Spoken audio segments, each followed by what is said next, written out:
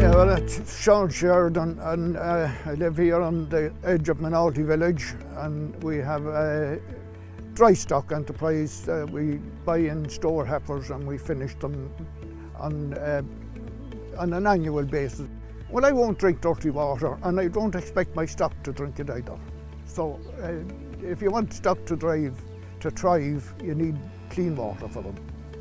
My ASSAP advisor called to us one day, and we walked the river bank from one end of the farm to the other, and we discussed the problems along the way.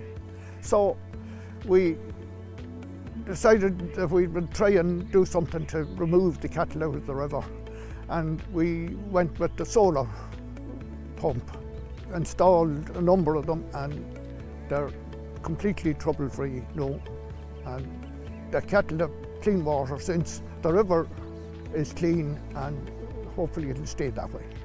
Probably that water is our basic ingredient in everything we do, and if we don't mind it, it's not going to be good for anyone.